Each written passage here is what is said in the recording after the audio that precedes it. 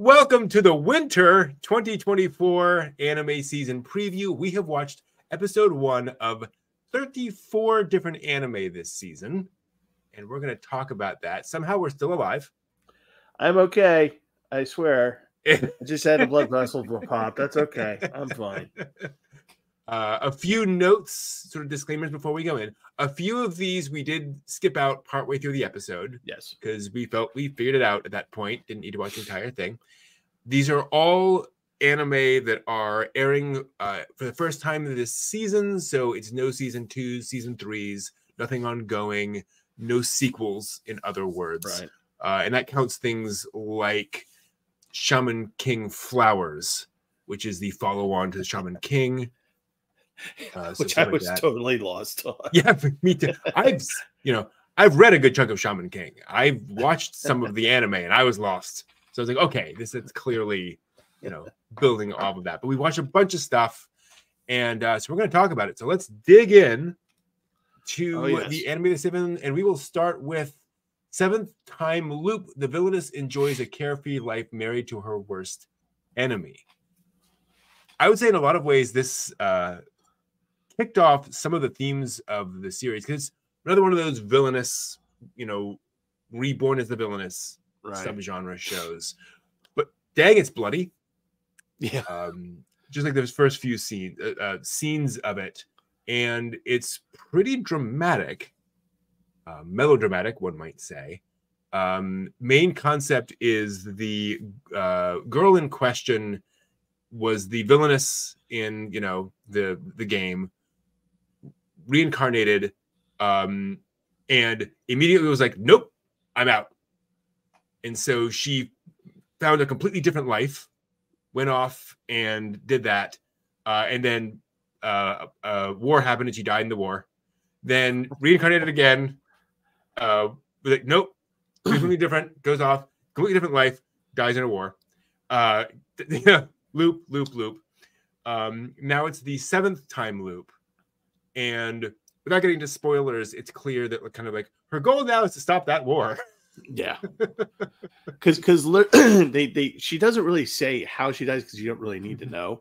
Because after when you see the first sequence that you're introduced to the anime, you're like, oh, wait, she's supposed to. Okay, now we're going into the reincarnation loop, and literally it's just like, oh yeah, and I died in the war. Oh yeah, I died in the war, and I did all these wonderful things, what led a successful and fulfilling life. Died in the war.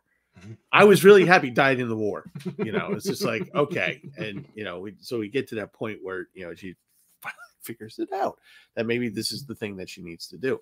But the premise is really interesting, because by the time she's on the 7th loop, she's had 6 lives and she's had 6 different experiences, skill sets that she's carrying from life to life. That's the other part of it. She's remembering everything from life to life. So she's moving forward.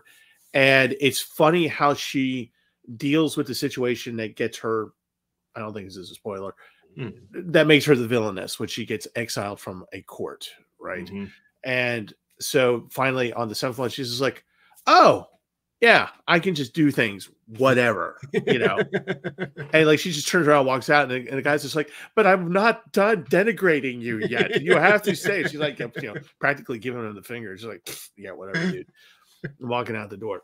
It was a nice, I think it was a nice change for this little subgenre of anime that we have of villainesses trying to change things.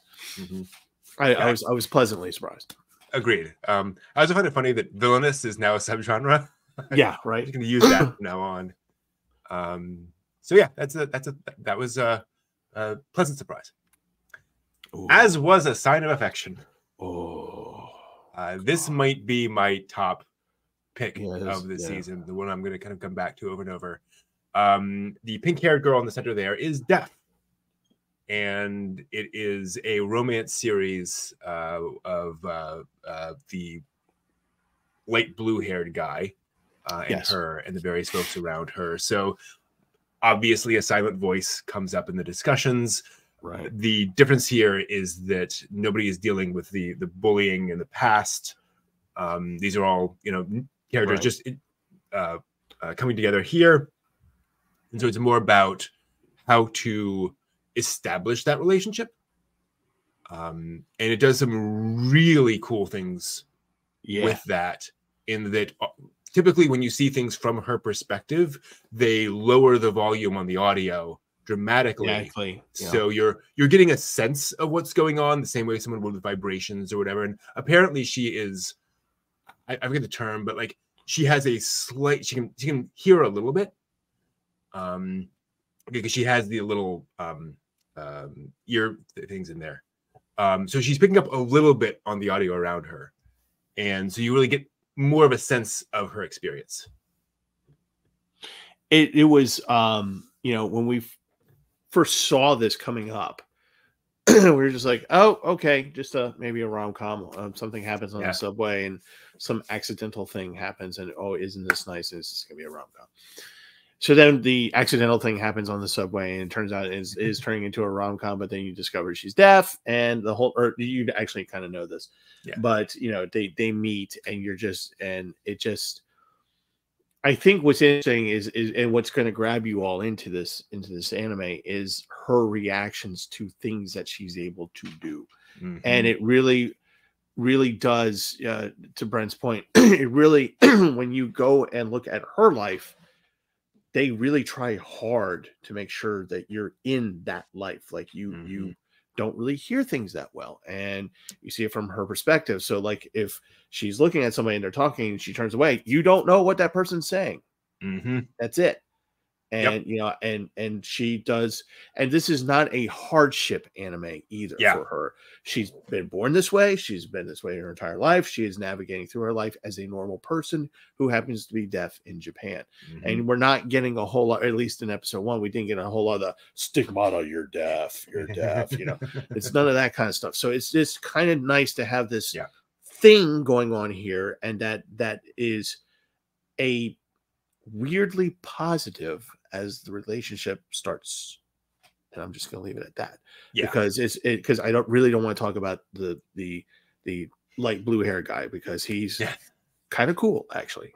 And I completely agree. I think one of the things that separates this from A Silent Voice is that A Silent Voice is about characters coming to grips with what that means of being deaf, or having a deaf friend, or so forth and so on, or falling in love with somebody who is deaf. These are people who are, this is the thing. They're not surprised. They're not shocked. They're just, going about their daily lives and then just navigating around that. So that's one of the things that kind of attracts me to the show, is that it's a factor, but everyone's very mature about it. Right. But when you get to the end and the thing happens again, and I'm not going to spoil it because you guys got to watch this.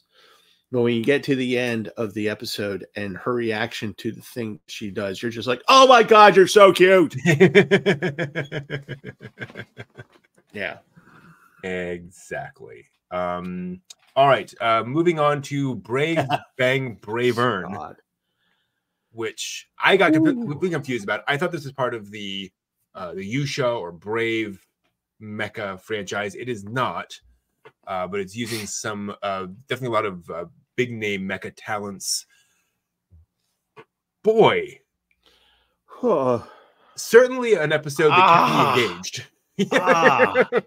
I can't look to my left anymore. That left hand turn was just something else. So it is set in a world of hardcore military otaku mecha, right? So they are gunmetal gray, kind of very straight, more sort of battle tech kind of style mecha. Yeah. And then a super robot shows up, basically, without getting into spoilers again. And I should point out, like, we're going to talk a lot about what happens in these episodes, like we have to. So it is almost a super robot show inserted into a more realistic, grounded, sci-fi mecha series. You're gonna spend the first half of it marveling at, I think you and I were talking about this, about how they were getting kind of the military stuff right. Yeah. Chain of command, orders, how they're doing things.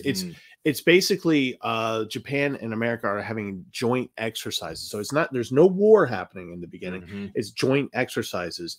And one guy our Japanese hero dealing with things, and the American guy dealing with stuff. And, there are a couple of moments of odd, weird, proportionate muscle drawings. It was just kind of weird. You just roll with it. But it's just kind of interesting because actually the tech is also very much like utilitarian. It's not sleek like what you see in the picture here. No. And it's more like pat labor. It's more like things like that, where it's everything's functional. Yeah. The battle scenes are really neat. And then the thing happened. Then they handed the script to the writer of Mazinger Z. Literally. and you're just like, oh, okay, the thing's happening. Great. Okay, the thing's happening. And you're getting invested in the show, and Mankind's getting his butt handed to it. And oh, by the way, don't let me forget to talk about the product placement. And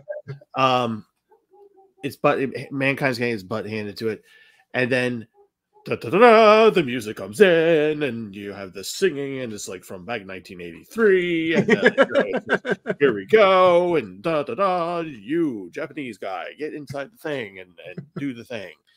It's literally that. And we were just so confused at first. We're just like, And here's what's interesting. Like, he gets into the mecha, and there's, the classic, heavy rock guitar anthem playing. And he's fighting, and he says, "What is this song I'm hearing?" Yeah, they're doing this song. When Brent goes, "They're doing this song," I'm like, "No, they're not." Oh my God, they are. So something's going on in this show. Yeah. Very meta. And product placement. Product placement. So we're watching after they're doing part of the joint exercises, and the American lieutenant comes to the Japanese lieutenant, and he goes, "Let me get you a beer." And he's holding the beer, and I'm looking at it, and I'm like, "That's Kona Brewery bottle of, I think it's golden, the Golden Wave." And sure enough, he says, "Give me beer." And he says, "I'll have a Kona." Yeah. So this is brought to you by Kona Beer. Have some. Yay. Yeah. Yeah. It was enjoyable. Don't get us wrong. This was thoroughly enjoyable. Absolutely. But it was just weird. And it was absolutely on the level of the label on Kona is always visible, right? It's always there in the middle of the shot. Like, it's clearly a product placement. Interesting. But I should also point out, the men look fine, and the girls are all Moe characters. They, as you can see, notice all the girls are in the front of its image. All the guys are in the back, because they chose where to spend the money on the animation in terms of character development. Yes. Okay, let's move on to Buchigiri. This thing. Which is, I think, the most shonen anime of the season. Yeah. So if you're into that, I found out in researching this, there was a Buchigiri anime in the 90s. Really? Which had a similar premise, not exactly the same. So I'm not sure if this is a remake of that. I wasn't able to go back and actually read it. But yeah, Buchigiri, apparently a thing. Main character is kind of a wimp, goes to a school, I forget the premise, but the worn down school run by gangs, the right premise. So graffiti everywhere and people punching each other in the hallways, and he gets wrapped up in all of that, and then summons a genie. Yeah, somehow. I know how he does. He gets himself shot in the head. That's right. Just gotta watch it, folks. Just gotta watch it. I will say, if you're gonna watch a shonen anime, this is that. It is very entertaining. That Studio Mappa, very high budget. It's great to watch. It actually reminded me of watching the first episode of My Hero Academia. Right? Just high budget, really executing on premises. So really fun. It's very shonen anime. It's a shonen. Everyone is a pretty boy, I should point out, too. Yes. So be ready for that. Then there's Chain Soldier. Oh, God. I'm going to say something. This is a kind of a horny season. The safe word is fetish. That's all Yeah, I'm saying. it's really weird. We're gonna try to be as sort of circumspect as possible. Oh, but it's so hard. No, oh my god, that was worse. So this is set in a world where portals have opened up to a monster realm. Only women can fight them back, and so they kind of jump into these demon portals and fight them back. But they can chain. They can make agreements with men to be their vessels, if you will, by chaining them consensually. Completely consensual. And the men kind of come along with them, and the women use their bodies, right? But when they do that, after they do that, then they reward them with something that gives them pleasure. Yeah. Just to give you an idea, there's bootlicking in the opening credits, so and there's all that going on, and by this point in the day, we're just like, have we come across one that has not had anything like this? we had a handful today of this, like, but it's and the other point of this is that actually in the anime, because the women are able to gain the power from eating the peaches, they actually take a more, it's the roles are reversed, so there's a role reversal, so women are more in charge and dominant and things like that. It's a matriarchal society at this point on Earth. On Earth. And like it points out, at least it's we're getting a gender reversed version of this trope. Right. True. True. Yes. It would be boy, oh man. But yeah, it's fun. I will say it knows exactly what it's doing. Oh yeah, it does. And so there's a certain there's charming energy to it where they're like, we're just gonna go for it. We're just gonna go for it. We're gonna have fun with it. It's gonna be exactly what it looks like. And like it's gonna ride that edge, right, of just being and it's gonna be right there where it's probably not gonna go too over the top, but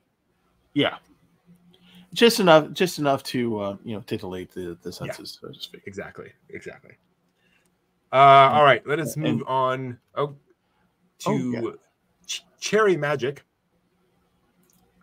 So this is an interesting one, actually.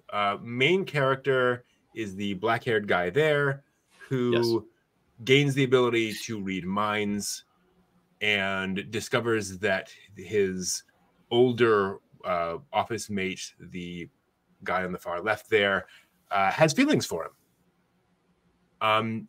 Interestingly, neither of them are gay at the outset of the show.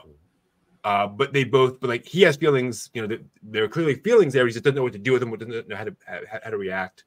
And so it's both of them just kind of navigating that experience and trying to figure out how to, what to say, what to do. And they both clearly like each other a lot. This apparently was a very, very popular story before it was adapted into anime. It took a little while for it to get to anime. So it's a fairly sensitive portrayal of just two people like discovering that there's a spark there and kind of exploring that as it goes on. So it's very mature, I would say. Yes. All things are around. There's definitely a lot of bouncing back because neither of them are, because it doesn't appeal to each one's like initial tastes, right? They're like, right. Why do I feel this for this guy? There's that going on there. So it's not like the typical sort of mature romance kind of path. But well, it's just kind of interesting because and also the premise of him being able to read minds is really just a very much a secondary type of thing. It's just a way to move the plot forward. True. Yeah. And so, and also the guy, the dark hair guy actually has to touch a person in order to hear their thoughts. And so, he's just kind of fed up with it a little bit. There's a scene on him on the subway. He just keeps bumping into people and he's just like, I don't want to hear this stuff. This is gross. And so then when they're on the elevator and he hears a voice saying, talking about his own bedhead. And he's just like, huh, I wonder who he's talking about, who he's thinking about.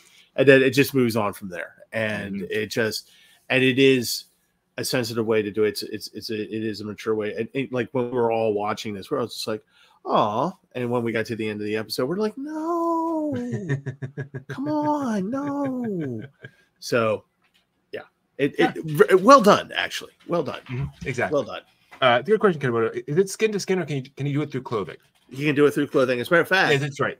He does it at one point where his friend gets him a coffee and puts it to the back of his head, and he's able to read thoughts. Right. So, right. So there you go. Mm-hmm. Like I said, it's very secondary. They don't make a whole lot of. There's no listing of rules and no. I'm a level 10 telepath. No, none of that. None of that. Yeah, exactly. I'm sure that will be an interesting issue in later episodes. So, all right. So that was Cherry Magic. Let's move on to Delicious in Dungeon. Oh yes, I'm so glad I finally got to see this. Yeah, so this is Netflix anime. I mean, who hasn't seen Delicious in Dungeon yet? I think this is one of the ones that everyone's been talking about. Yeah. If you have not, I will say it's a bit of a slow burn. So the first episode is really very much what's the premise, what's the setup, who are the characters. It's not going to be mind-blowing in terms of what's going on there, but it is very much, here are these characters in this dungeon. Here's what they're trying to do. Here are their personalities, roughly. And it's exactly that. I'm up to volume like 7 or 8 or 9 or so in manga form. And I think this is a really effective adaptation. It's by Studio Trigger, their new big thing. I will say also, it does not feel like a Studio Trigger anime. No. I don't mean that in a bad way. It's just that they're not. It's just different. They're going for a much more kind of traditional anime approach to this. Yeah, if you saw Cyberpunk Edge Runners, it's not that it's not that at all. I enjoyed this and take this anime for what it is, and it's just, if you do that, then you're going to enjoy it. And if you're a foodie, you're going to enjoy it. When the dwarf character comes in, you're just like, oh wow, okay, he's like a compendium of like, this is how you eat a slime, this is how you eat a poisonous scorpion, this is how you eat a flesh-eating plant, things like that. And it's kind of funny because they actually ask questions, like the woman mage in the right hand side and in the back, she's worried about like eating something that's eaten a person, right? Yeah. Because she goes, well, would that make me kill? And she's very resistant to a lot of things going on in there. Yeah. And I have to tell you, some of the dishes, the way that this is Studio Trigger though, some of the dishes they make and they show you the picture of it, you're just like, I would eat that. Yes, it actually looks good. Okay. And Ketamano makes a good point in the chat that the first episode does cover different ground than the first chapters of the manga. So you are getting it's an adaptation. They're restructuring things a bit to make it work better in the anime medium. So just be aware of that. So, yeah. Hey, Dungeon Meshi. Yes. Moving on to Delusional Monthly Magazine. We got through the episode. We did. Oh, did we? Okay. I think we did. Did we? No, this is when the stroke happened, didn't it? Yeah. No, you may be right. I think we did skip. Oh, you know what? We fast forward through it. That's true. Yeah. You're right. We did. Yeah. So, not a bad anime, just to be clear. It's just very much all over the place, especially in the first episode. It's set at a sort of a National Enquirer, Weekly World News style, supernatural magazine kind of a thing. They publish all sorts of weird stuff, and wacky characters show up, and wackiness ensues as things happen. This is I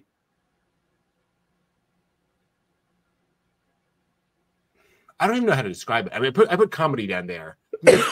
Yeah, I mean that there's a lot of comedic elements to this. Yeah, many different flavors. Yeah. Well, I mean, part of this is also a sort of battle royale anime that we didn't get to at the end by the end of it. But basically, it's some of these characters can transform into something, and they actually kind of transform into vicious, plushy looking characters. So it's like the dude down at the bottom of the picture there, he can turn into this tiger, half man, half tiger, anthropomorphic thing, but he looks cute. Like it's like, fuzzy, cute, furry kind of thing going on. You're welcome, furries. Yes. And actually, that's kind of it. And then everyone else has certain various powers or whatever. And, and like they make a big deal in one scene about healing some dude's corns. Yeah. Definitely a kind of supernatural action element to it, to your point. Yeah. So it's one of those shows where it's like, I think it's actually better going into it knowing that it's wacky and actiony and a lot of different things going on at once. That's okay. Like, be ready for something that's weird. I think when you do that, it's gonna appeal to you more than if you go into it blind. So absolutely, that's the thing. Again, one of those anime where if somebody had it on, I'd happily watch it. Yes, but not something I'm going to necessarily leap into. Similar with The Demon Prince of Momochi House. This is a reverse harem. Teenage girl orphan inherits a house. Her parents' house, goes and finds that it is inhabited by a group of supernatural pretty boys. So, yeah. That's it. That's it. That's kind of it in a nutshell. Yeah. I'm trying to remember the name of the anime that this completely wholly reminded me of, and it's really annoying me because it's a famous shoujo anime, and folks are going to scream at me in the chat room, but it's just not loading into my mind here. And if you think about it, yes, it's that.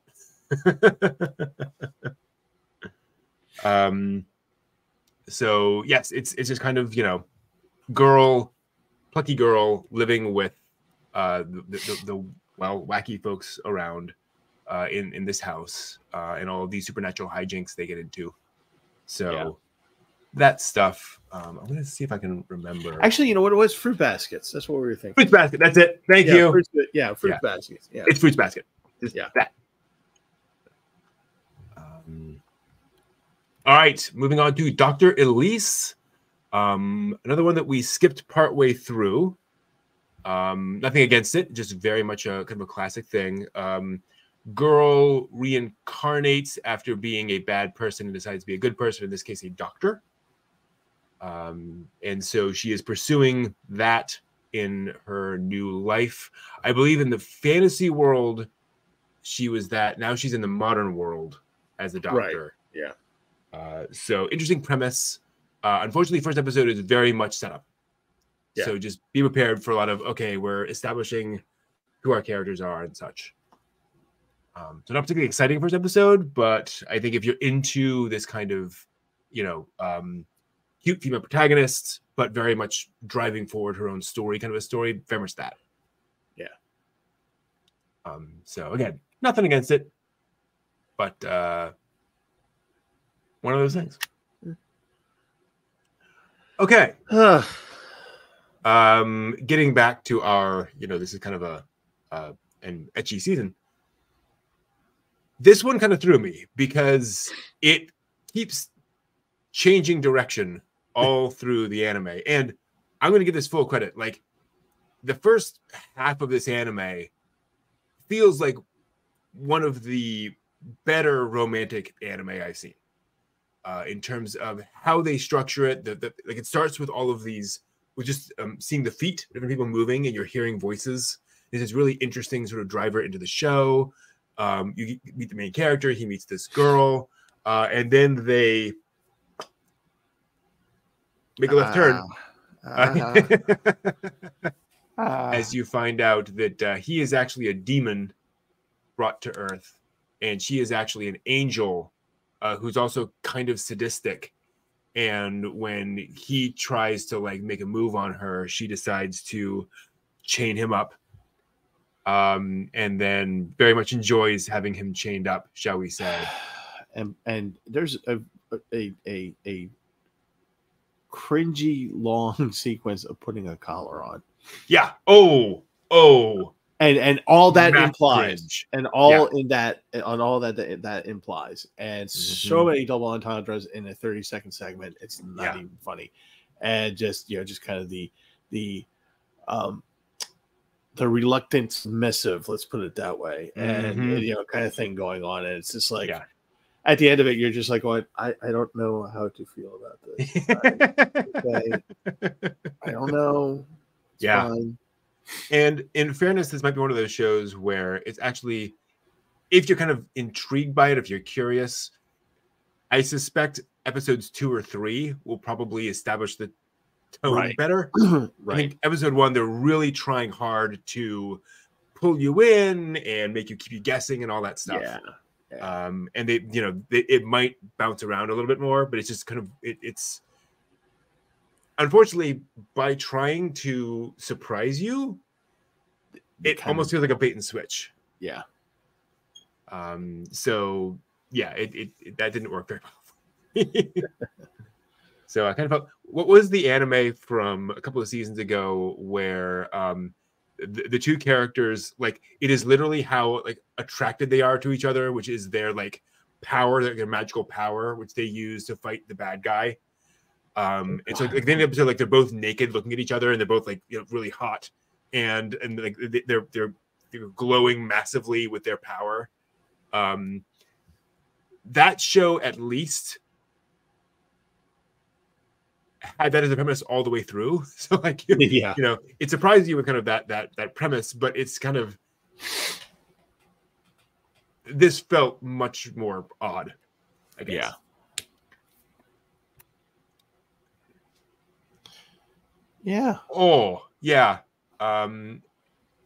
Character dies, reincarnates, gets asked what they want, and they just want to be surrounded by fluffy things. That's what they get. So basically, so the woman who dies a pathetic death in her apartment, she just drops dead, literally. Office work. Overwork.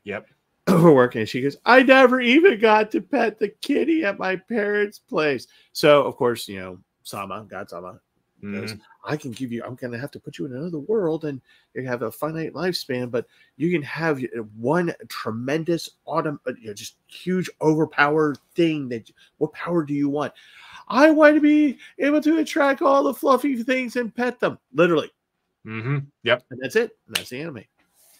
That's it. I will say it's diabetes inducing cute. And that's not a complaint. Like, it is very much, if you want a cute, relaxing, very light anime, this is exactly what that is. And again, it knows it's that. It is providing exactly that, and so it's a lot of fun for that.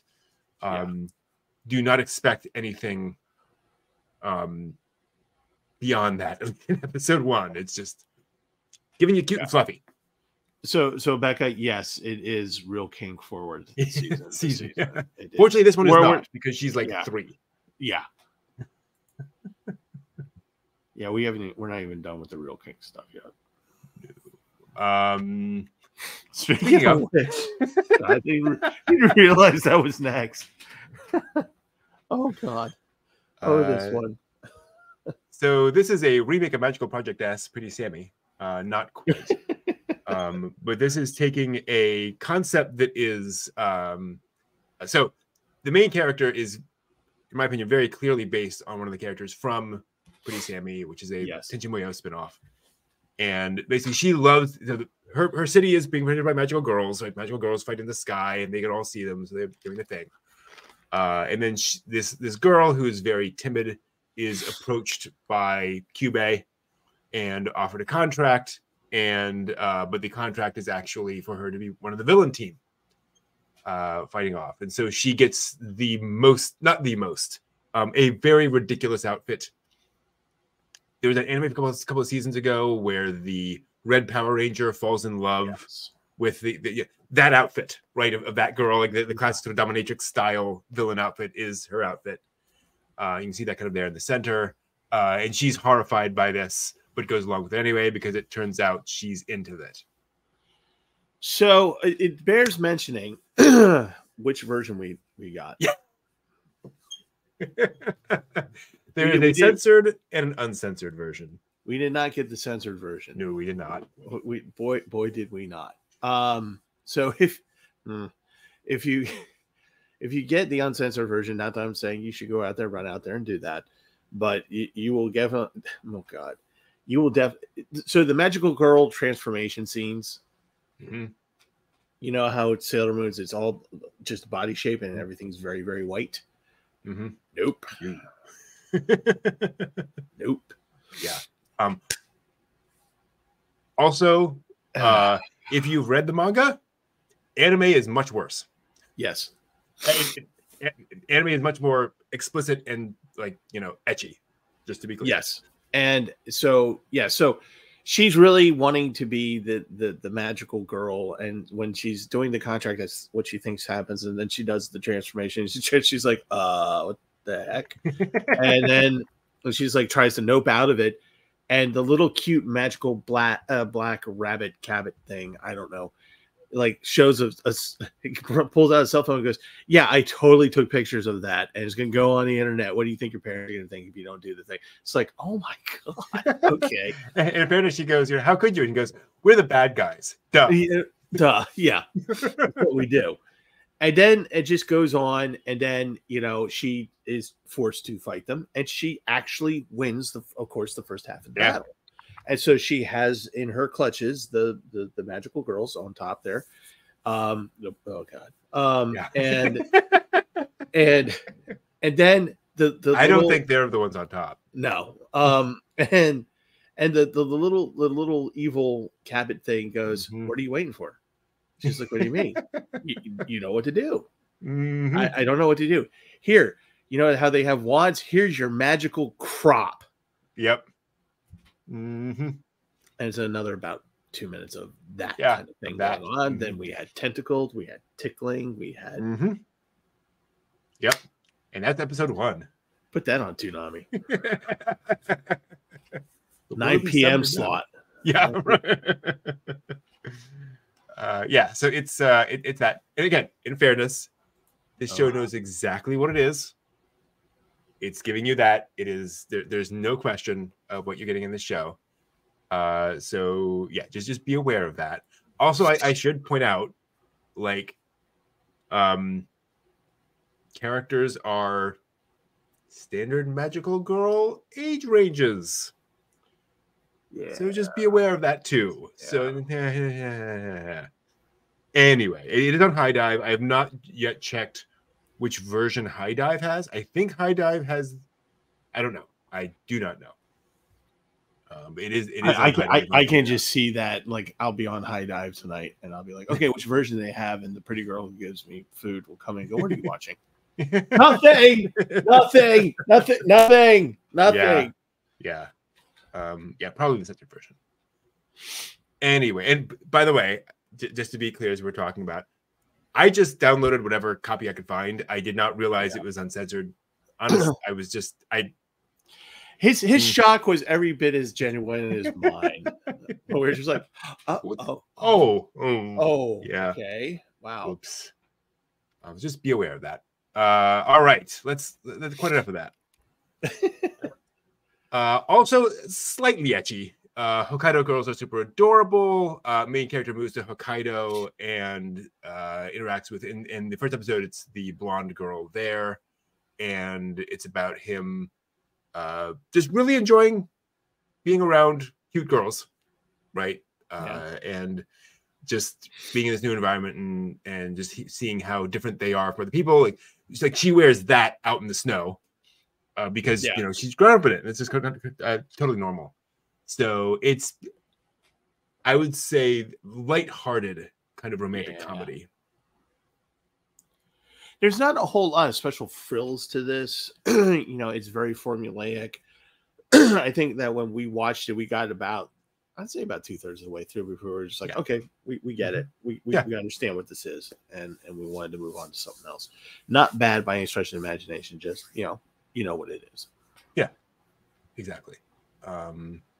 It is just kind of that, which there's a lot of that. So ignore this image because it gives you no idea what episode 1 is. Oh yeah. Most of these characters do not show up in episode 1 at all. Right. I mean, you get a quick shot of them, but this is one of the grimdark shows of the season. Yeah. Almost a level of trigger warning. Like really, really nasty stuff happens in this episode. And basically it's set in a world where there are a bunch of bad things happening and only certain characters can stop them. So they're basically superheroes, but they're not necessarily nice superheroes. So it's folks going in and kind of doing that thing. And yeah, apparently Doctor Strange is a character. I was just looking at that. Yeah. He's not in the first episode at all. No. I was like looking at that. I was like, huh? Yeah. Although, if you recall, I think this is the one where Ed and Al are in the opening credits. Yes. Is it? I think so. Okay, I think so. Yeah. No. Yeah. That's the other one. That's the other one. It was the other one. Okay. Yeah. With the dragon humping the bus. Yeah, that's right. That was that one. Yeah. We'll get there. We'll get there. So it's that. Yeah. It's hard to say. So the one character you come across here is the boy in the center with the sort of tracksuit jacket on, and he's not evil. He just all he is there for is to kill the bad guys, and so he's kind of ignoring. He's not there to save anybody. He'll save people if if it's convenient, but that's just not what he's there for. He's there to just beat up bad things. So hard to say. And again, first episode is actually the brown-haired girl, sort of center left, kind of her origin story, which is not fun.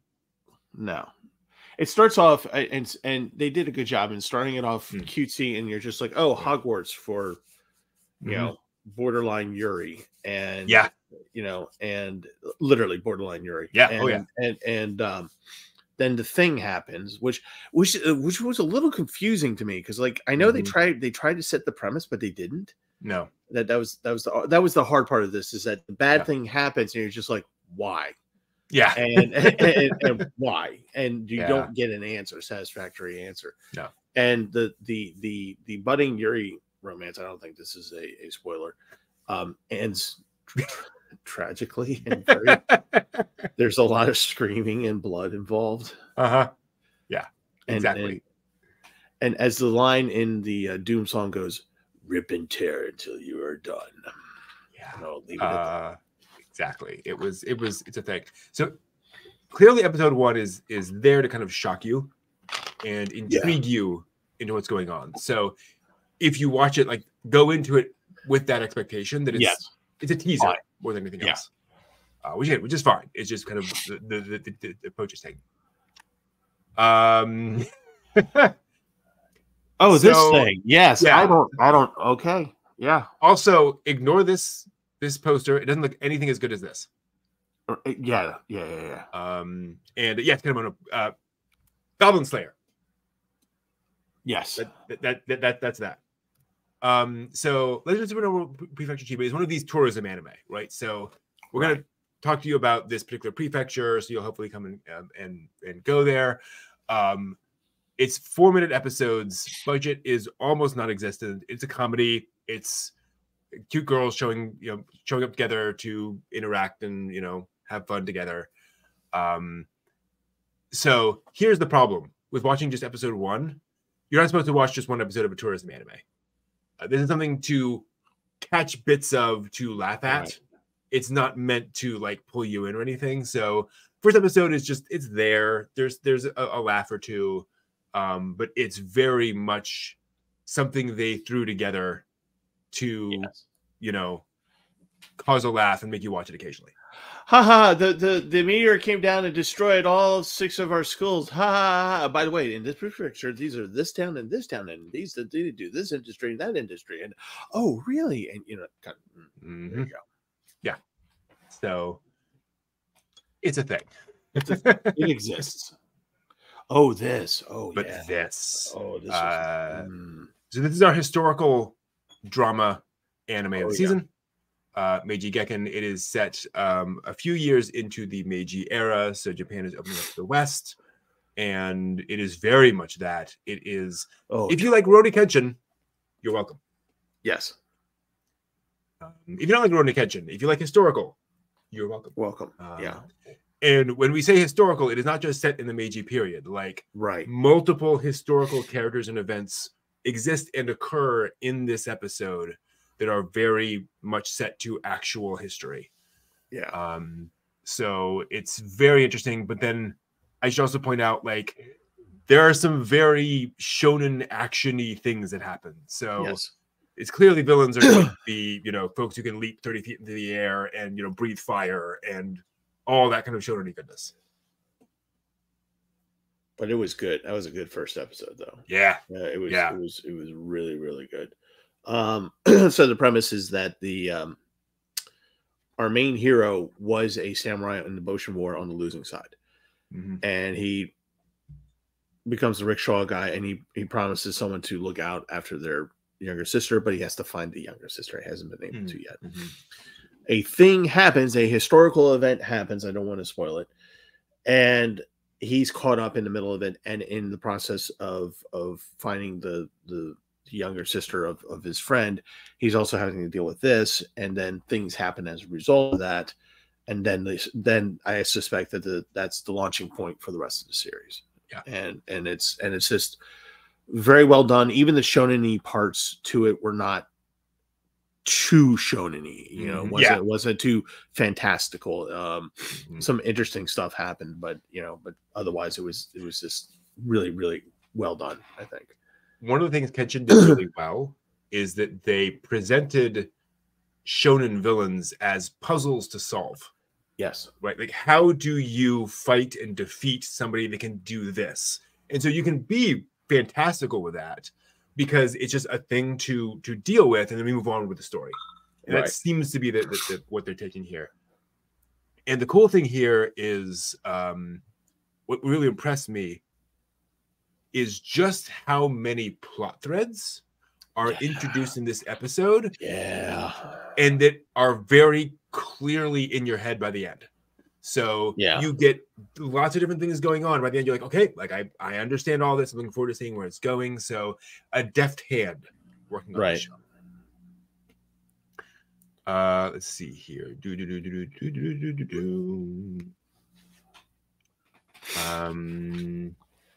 I hear you on that, Rocco. We'll get back to that later. Let's move to Metallic Rouge. Man, this is an interesting one.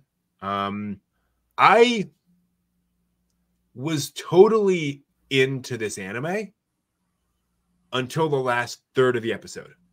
It's a cyberpunk style action adventure series, very seinen, dealing with androids and their position in society, and where androids are they have to take this injection every day to stay alive, and that is one of the ways in which they are controlled and discriminated against.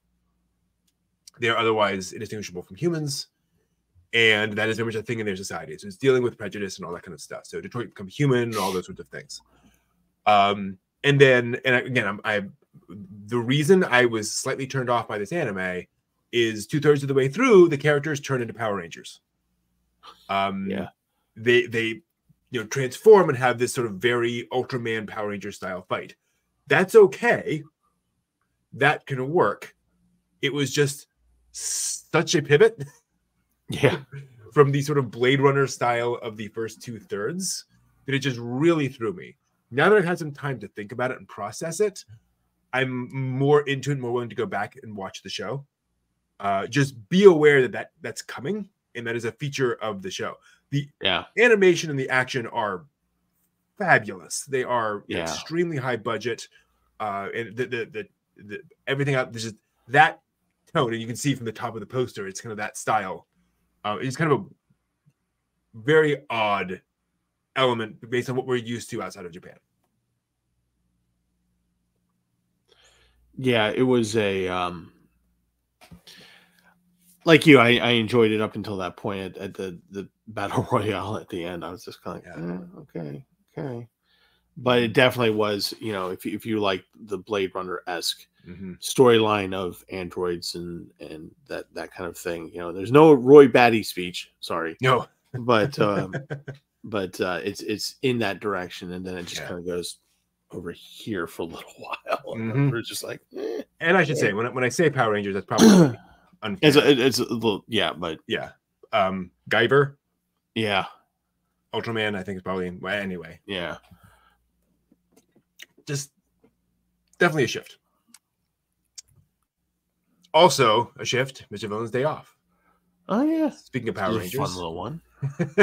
So the main character, the guy in the center there, is the villain of an evil organization that is being defended by Power Rangers. Basically, there's a Sentai team that's fighting his evil organization.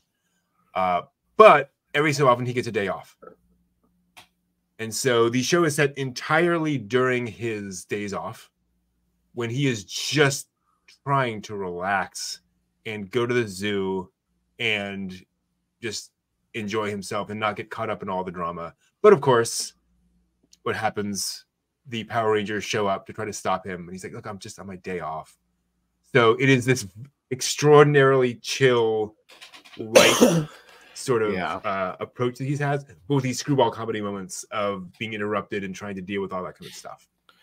And he has a fixation on pandas that he's just like, he just loves pandas, and Yeah. you know, that thing. And so he's at the zoo. One of the Rangers comes out. He's just like, "We're gonna fight." He's just like, "No, for the love of no, please stop. Yeah. Just stop, please." And he figures out that the Ranger is lost, and gives the Rangers. He goes, "Why don't we just have a little truce here? I really just want to see the pandas. I'm not out to kill humanity today. I just want to see the pandas." Exactly. Totally. It occupies that middle ground between a completely relaxing anime and a comedy anime. Yeah. Where you can't just watch it and kind of completely turn your brain off because it is throwing jokes at you. But that is kind of part of the fun experience of it, where something comes along, you're like, oh, that's funny. Yeah. All right. Let us move on to my instant death ability is so overpowered, no one in this other world stands a chance against me, or my instant death ability is so overpowered. Another show where the first episode is kind of all over the place and trying to draw you in and trying to kind of shock you, grimdark you. Boy, I have thoughts. Yeah. I have feelings. We were surprised about the dragon humping the bus. Yeah, we were. A bus that had totally isekai'd, by the way, with everybody in it. So here's where the show lost me. And again, I can see people where this does not lose them either, but that's fine. The entire bus gets isekai'd into this world. The main character is sleeping in the back of the bus. Wakes up and finds out that some members of the group in the bus now have magical powers. Magical powers have awakened. They all know what those magical powers are. They all immediately turn amoral and evil. And turn on everyone. Like literally everybody other than like 2 or 3 other characters in there just flip a switch and are all jerks. Yeah, so it starts off with a very Elfen Lied kind of thing going on, and then it jumps. Again, this is one of those things where it's just all over the place. Then it suddenly jumps to, again, the protagonist being asleep in the back, and he's just asleep through like almost the whole thing. And the bus isekais. We don't know why everyone dies on the bus, but they isekai, and they show up, and they're in the middle of the meadow, and this goddess comes up, literal goddess comes in and says, so, and she starts talking, and then one of the bus drivers says something, and she explodes his head, scanners, right? She makes a joke, nobody laughs, so she scanners the other adult on the bus. Meanwhile, the kids are just like, oh, God, what's going on? Yeah. And then she does this thing, and everyone but 4 kids glow, and those who glow get powers. The ones who don't glow for whatever reasons unknown to anybody don't have powers. Dude sleeping is one of them. The pigtail girl is one of them, and a couple other people. And as Brett says, they make the decision of going, well, there's one dragon in the area. We have to level up because the guys tells them that they have to. So we need decoys. So you guys, and they trap them on the bus to be eaten and destroyed by the dragon. Just like a literal decision. And like all the rest, all like 40 of them are just like, yeah, see ya, bye. Yeah. Done. And then 3 of them come back.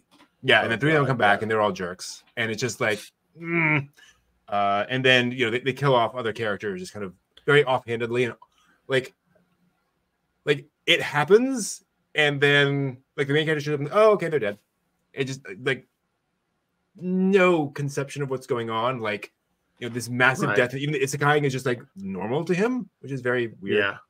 But of course, he also has an instant death ability. So okay. But it just writing is not its strong point. No. So we think you can skip this one. Yeah. First episode definitely is one that was a miss in terms of elements all coming together to work. Yeah. But yeah, kind of a weird one. Yeah, absolutely kind of it's a power fantasy. Right? Yeah. It feels like a 14-year-old's power fantasy fanfic thing. But not Pon no Michi, thankfully. Oh. This is cute high school girls playing mahjong. Yep. Would you say it was? Describe it. Cute high school girls playing mahjong. No. We use laid back camp, but mahjong. Yeah, laid back camp with mahjong. That's what this is. It's exactly what it is. The one thing I will add is that partway through the episode, they start making what are clearly references to various manga and other shows, like visually, like their styles change as they quote a line. I figured it out. It's Kaji. It's yes, that's it. That's exactly it. what it is. Yeah. So there are several Kaji references in there, and some of them I have no idea. Like I've no clue what they're referencing. So you may get lost a little bit with some of those jokes. They just throw them at you. But it is just that it's lovely. They all get along. They're all friends. And so there's none of that drama so far. Also, surprisingly high budget. Yes.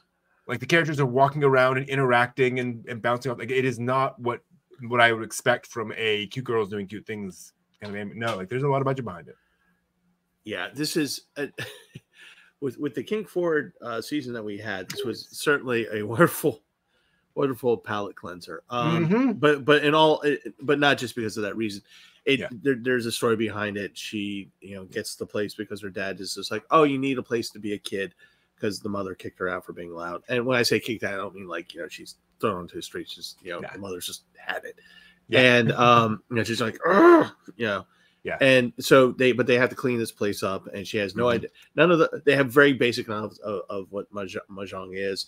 There's a little fantastical element where this little birdie guy comes up, but other than that, it's actually quite nice, fun. It is what it is, and that's all it is, and it's just like your camp. Exactly. It is available. I'm double checking something here real quick. They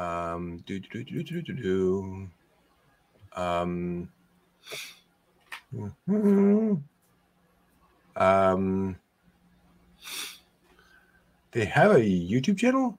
And I'm just double checking something here real quick.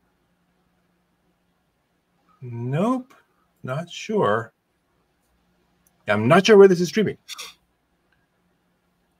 I do not know. Huh. But anyway, it's a thing. Find it if you can. All right. Talk about Whiplash. Cool. Oh, yeah. And not in So- a necessarily bad way, but just No. Yeah. This is an hour-long first episode, and we watched it all the way through.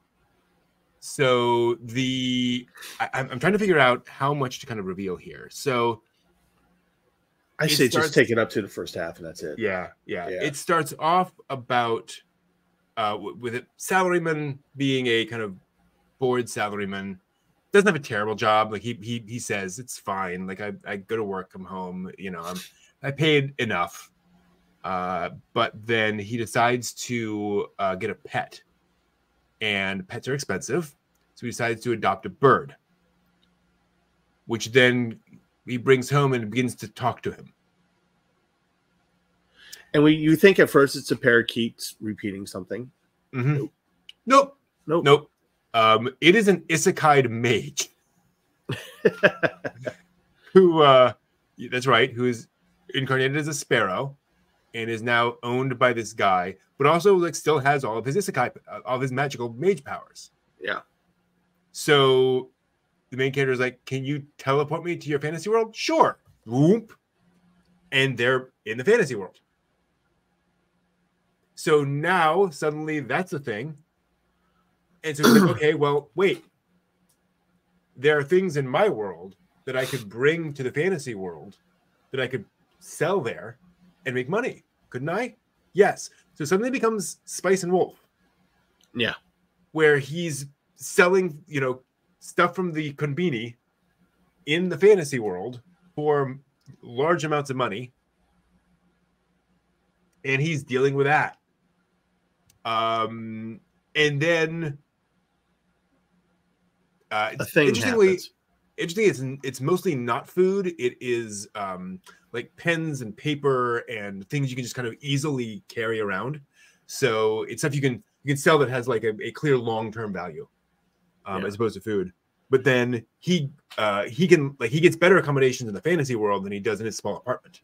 So he'll spend more time like sleeping there and doing stuff there than back in his apartment. So he is on the older side of things. So he's like 30, middle age. He's 39 years old. As he says, I'm looking down the barrel of 40.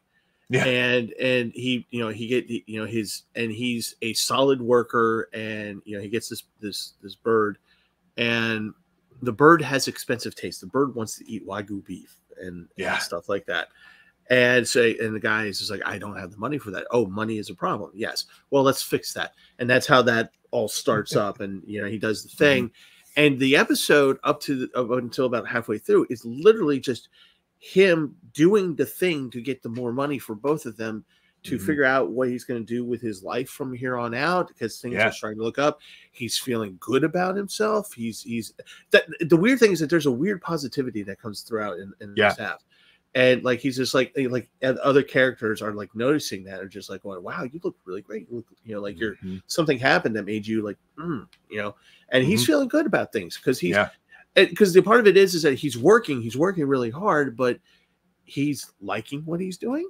I think, when he's going to the other world, right? He likes what he's doing. He's playing things out. Like a big part of the episode is how is he going to get in with the nobility and all that. In the fantasy world. And so then the halfway mark happens and you're just like, oh my God, what the hell hit me in the neck? And we can't tell you more because it just, it's such I'm sorry, folks, you're going to have to experience the pain as well, but it's also still good. It's still good. Again, hour-long episode. We have only met the 3 characters in the bottom of that poster. Right. You don't know who the rest of those characters are yet. Yeah. So this show kind of goes places.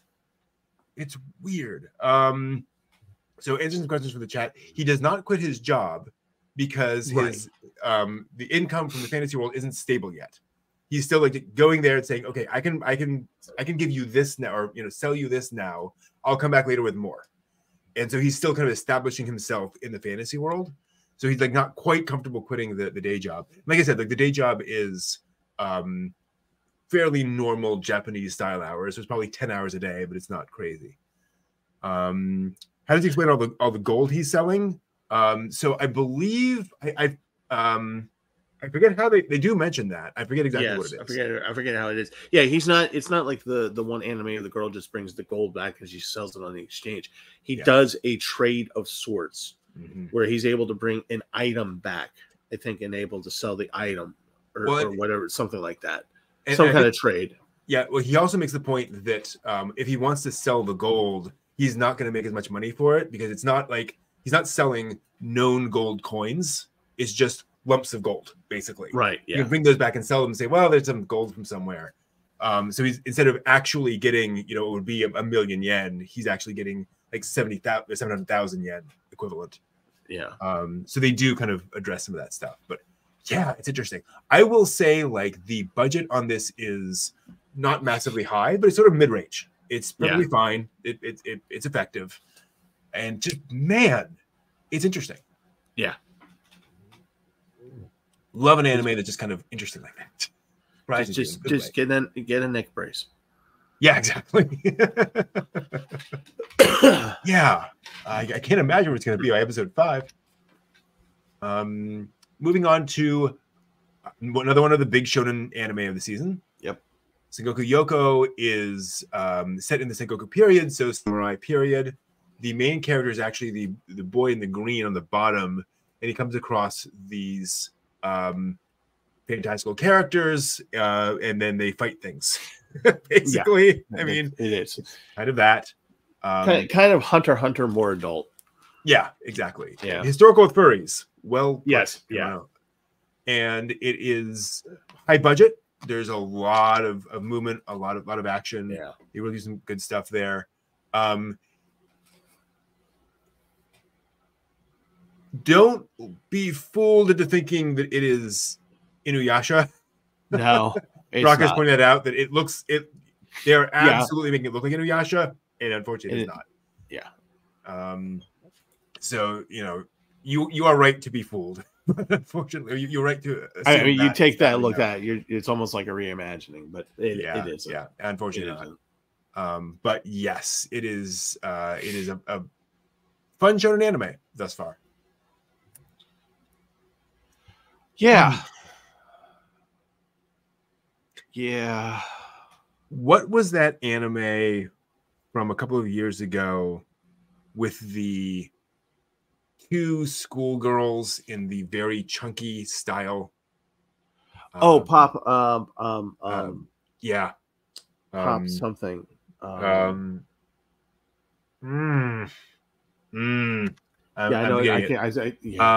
No, it's the stroke. It's from watching everything.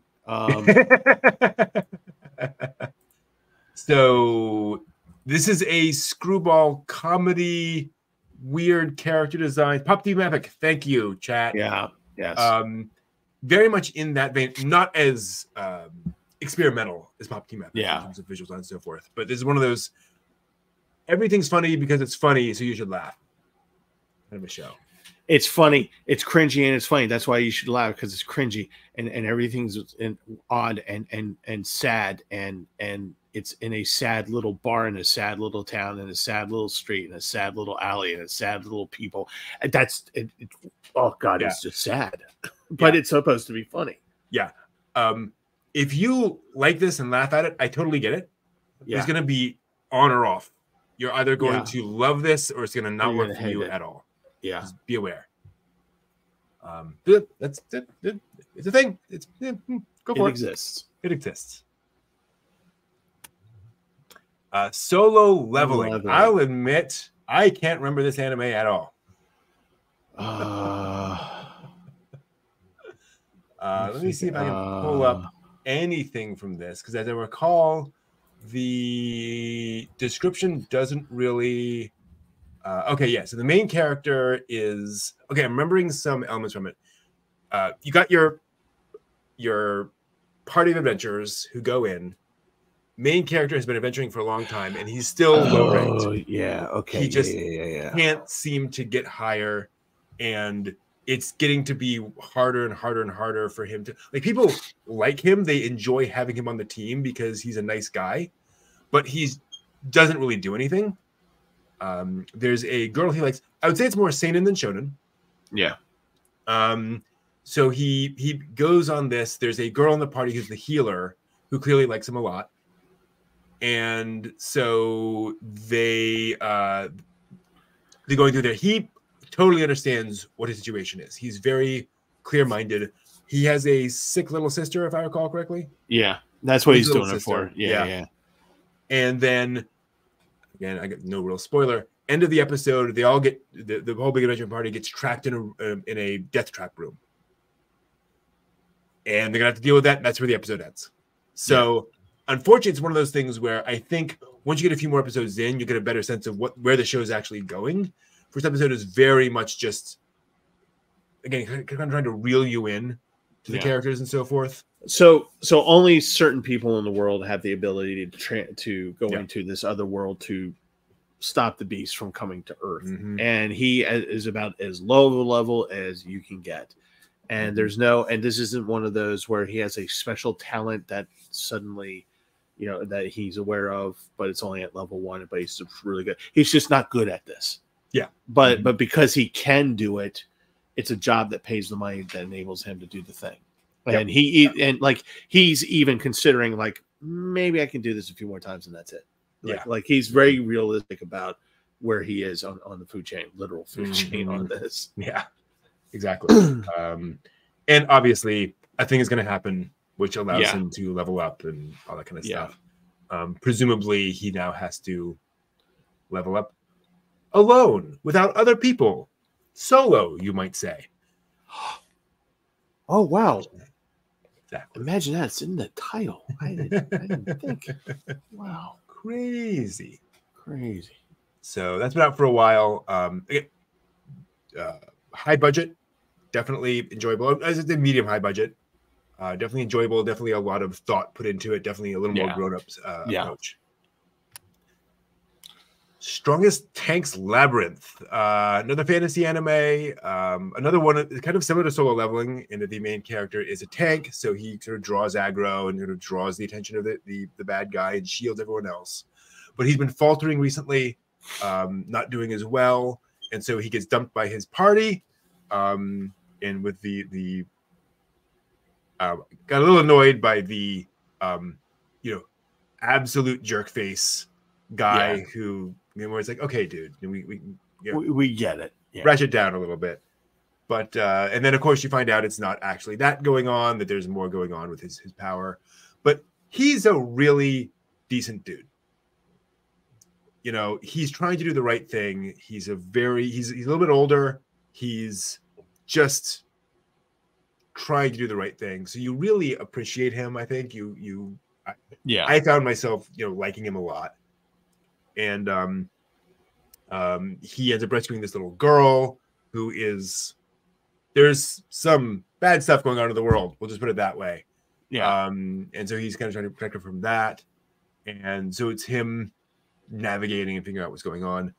Very fantasy, very much, how am I going to navigate my weird power kind of a thing. Yeah. Like you get to like him because he understands what he's doing totally and what his role is, and and there's no lack of trying with this guy. Like he's when he does the thing, he's doing it, and you get a sense of I'm experienced from this guy, and that's what you get. Like when there's a moment later on where he helps another group of people, it's just because they happen to be going his way, and he through his experience is able to guide them through the event. And to the point where, again, he has a sick little sister that he's trying to, raise money for and all that stuff. But he's like when the guy who's over the top and he's just being a jerk, he does the grown up thing. He just takes a deep breath. Goes, okay, it's fine. It's okay. I'm out. Yep. Yeah. Yeah. There's no, drama or anything. It's just like, okay, let's move on. He definitely takes the high road. Yeah, in a lot of situations, which is very appreciated. Yeah, a lot of sick little sisters this season for some reason. Yeah, he's very into his little sister. I was worried they're going to go in a direction, but they pull back, thankfully. Oh, and by the way, there's a character design in there is definitely from the older anime, Rosario the Vampire. Oh yeah, the blue hair girl in that one. There's almost a doppelganger anime character design of that. Yeah. So yeah, like this one a lot, surprisingly. Yeah. Also, Tales of Wedding Rings. Yeah. So as you look at this poster, you'll get a sense of what kind of show this is. It is. It's not a harem. It's not a harem. No, it's not a harem. No, can't possibly be. So what I like about this is it's a portal fantasy but it's some twists. Basically, main character is human guy, and the girl portaled to Earth, and has been living with him and growing up with him, and now she's going back. Basically, and it's not. I won't explain too much about what's going on because I think it is kind of an interesting premise. But basically, because she is a target in her fantasy world, she is being put on Earth to stay safe until such time as she has to go back. I will also say the kind of was pointing out in chat. Yeah, it doesn't really look like the poster much. The poster is very stylized. It looks more like a modern anime. Yeah. So they've been growing up. He is in love with the girl, who is the blonde girl just over his right shoulder, and he hasn't quite found the right time to say it. It's also clear she has feelings for him too, but it's not meant to be. So she can't go on that side. And then she gets portaled back. He goes with her, and then ends up, technically getting married to her, kind of, sort of, in the anime way. Right. In the anime way. Right. Oh, yes, that's a really good way to put it. In the anime way. Yes. And when you see, you'll understand exactly what that phrase exactly. There's a lot of it's anime moments. It's anime, in this. yeah. And so the cool thing is that brings with it various responsibilities, which he then takes on. Yes. Yeah. So we talked about Tenchi before. This is very much that Tenchi premise where the main character starts kind of not knowing what he's going to do with his life. But when the situation presents itself and he has to kind of man up, he does so, and he becomes a more interesting character. Yeah. So he's a very active character in this. He's not the typical, he's not wishy-washy or anything. Exactly. Yeah. That's really nice. Yeah, like Ranma. Married in the anime. Yes. Yes. And so the thing is, these wedding rings are owned by multiple girls. So of course, he's gonna have to collect them all, apparently. So there's that whole thing. So yeah, funny you should mention Raka. Background girl looks like Albedo. Good point. There's also a Sucrose in another anime this season. Kind of strange, but so nice take on all of this, and a fair amount happens in the first episode. So clearly, this is not one of those we're just going to sit back and we'll have romantic comedy hijinks for 5 episodes. We're really moving forward on the plot. So if you like that kind of stuff, actually, Raka Escaflowne Ranma crossover is an excellent way of putting it. Yeah, you're absolutely right. That is what this feels like. But you're kind of gender swapped on the anyway. So yeah, protagonist who makes mature decisions. Imagine that. So yeah, cool. I also appreciate that despite being a harem anime, we have not met any of the other girls. Right. It's just the blonde girls, so they're not trying to go too far too fast. Oh man, this is hilarious. It's time for Torture Princess. So main character is the princess of this kingdom.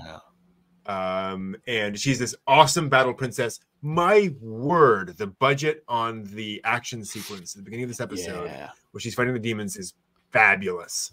And then she gets captured, and they have to try to, by the demons put her in a prison cell in like a smock with a collar, and they need to get information out of her. And so they decide to torture her. And at that point, you need to forget this poster because the show turns into this. It is hilarious. Because they torture her by bringing in delicious food and making her look at it and smell it and watch like the crust of the bread as you. And she's a total foodie. That's the other part of it. Like she's so they know this, and like the sword is a sentient sword and actually talks out loud. Yeah. And so he's just trying to bolster the bread. Princess, don't do it. Don't give in. And she's just like, but the bread is so fluffy. It's so fluffy. Look at the butter. Yeah. It just and she crumbles every single time. Yeah. And we don't know how long or what they're going to do with this anime, but the first episode was quite enjoyable. Very funny. Yeah, it's very funny, very adorable, very, very cute.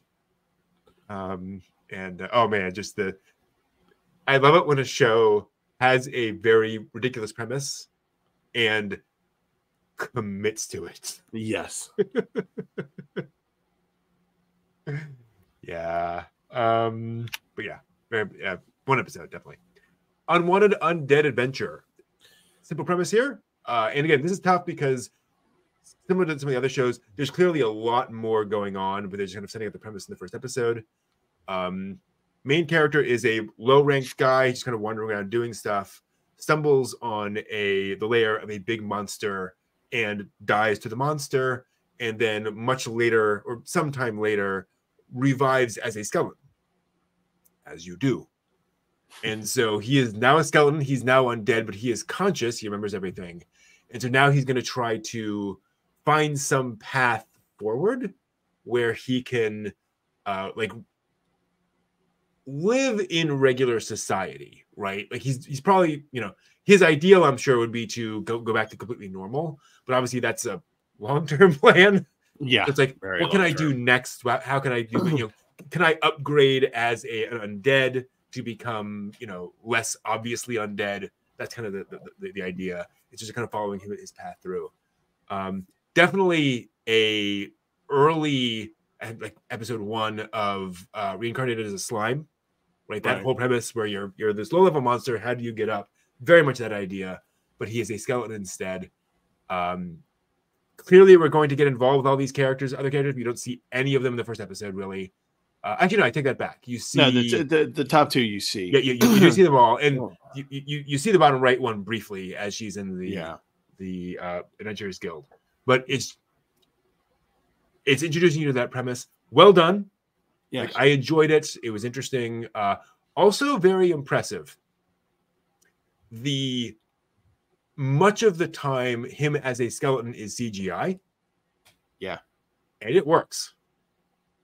Because it's a rigid body, and they managed to fit it into everything going on to where I was like, I know I'm watching CGI, but it doesn't. It feels integrated into everything else going on. It's not distracting. Yeah, it works. You can follow the action. You're not going to be distracted by bad CGI. Let's put it that way. Yeah. And this is not going to be, by the way, like Overlord or anything like that, where you have skeletons who are just overpowered with the massive 30 plus 30 broadsword kills everything in its path.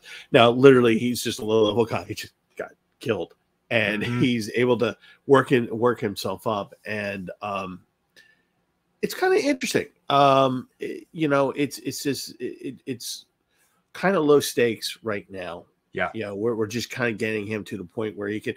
It kind of ends funnily enough. You know, he's trying to teach himself how to talk again. Yeah.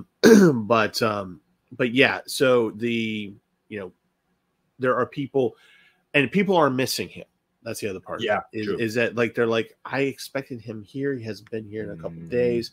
You know, we were going to pair this girl up, that the girl in the lower right, up with him because he's been to that particular labyrinth many times, but we don't know where he is. So we can kind of see where the next part of the story is going to be, where, you know, how he's going to come across these people back again and get back into their lives somehow. Yeah, exactly.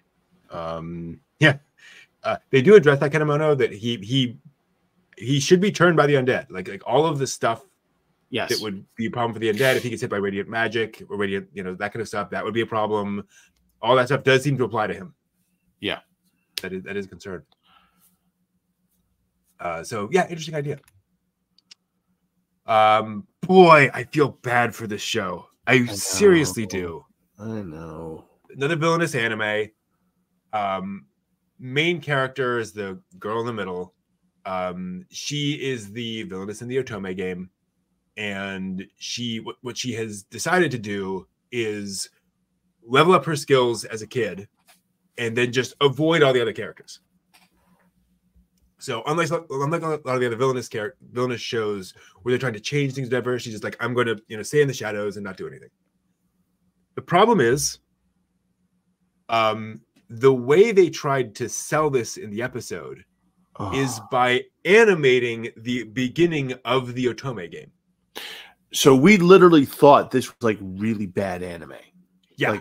Drawn anime. We really thought that at first. Yeah, it's all the cliches, all getting thrown at you, and not in a haha, it's funny way. Just straight. This is the anime you're getting. So you think, oh, it's just another cliche. This is blah. And then, you know, halfway through, you pull back, you know, on the visual and you see it on the screen of a TV and you realize, oh, okay. And then other problem is that the rest of the episode, she's still trying to avoid the plot. So nothing actually happens in the first episode. You don't really get a sense of what, why you should watch more of the show. I love the premise. I love the characters. I think they did a great job of creating a parody of the cliche of a Otome game. And the bits of comedy we see would work if you're into and understand what all is going on. But the first episode, they went too hard for a certain approach, and it just didn't really come together very well for us. Yeah. It's I actually kind of want to go back and watch episodes 2 or 3 to see if this works well, because I think they just really stumbled at the gate. Yeah. So if you like that, and again, it's one of those things. One of the reasons I'm explaining all of this too is I think if you go into it knowing that, you will probably laugh your butt off for the first half of the episode. Yeah. But if you're not play those games like I don't, I'm just kind of like going, "Wow, this is really bad animation." Then we come to figure out, oh, it was a game. The game, really? Actually, at one point you were just like, "Wait, didn't the horse and carriage just go right up on the sidewalk?" I'm like, "Yeah, yeah, it did. Yeah, it did." And again, I think that was a joke. So at one point, characters, gets out of a carriage and it just, goes off the side of the screen, and the side of the screen is just a sidewalk in a building. So they would have gone into the building. Like, what's going on here? But again, I think that's a joke because it's the kind of visual you have in a visual novel. Kind of weird. Good question, Raka. I don't know if there's a term for that where a show presents itself as one thing and then does the twist. Appears to be superficial and then reveals more layers. I don't know. Yeah, red herring is the best term I know for. But yeah, there should be a term for that. All right, moving on to the weakest tamer began a journey to pick up trash. Interesting one. Yeah. Main character is this little girl who is on the run for her life. She's clearly not had a great time of it. And the entire first episode is her gathering resources so she can strike out on her own.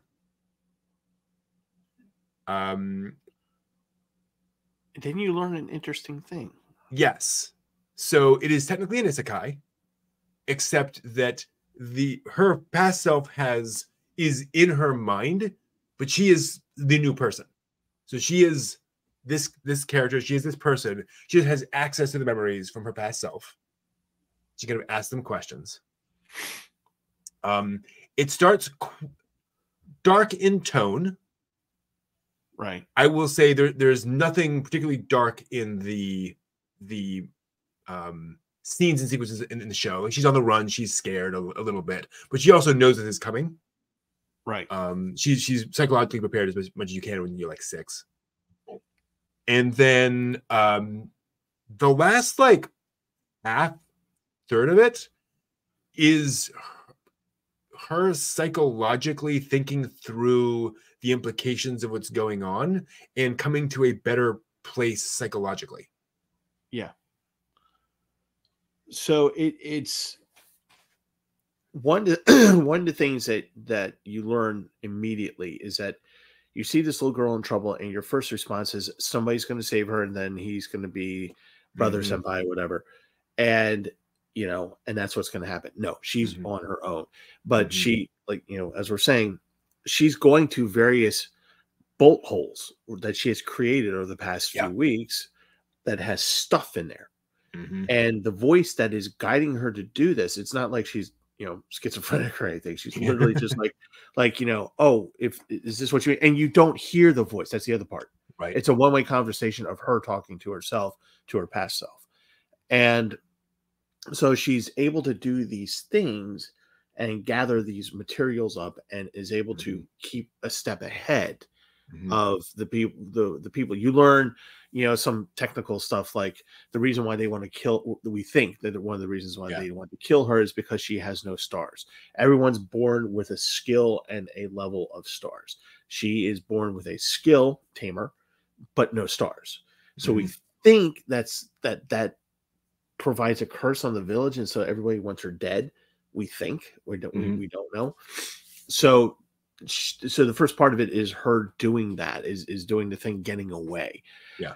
And then you get into this really nice kind of, you see how a slime is born, actually. Yeah. Yeah. And it's a rare kind of slime, and she understands, and she's got like these books, compendiums and things to help her guide her through. And she makes an effort to take care of this slime. And then the story moves on from that. I will say mistreatment of children is kind of a trigger for me. Not because I was mistreated as a child, but because it just really does not sit well for me. I do not have a problem with that in this show, the way they portrayed it. Right. It's obviously uncomfortable. Like you get angry at those characters, but they handled it deftly. So if you out there, are like, I don't like that,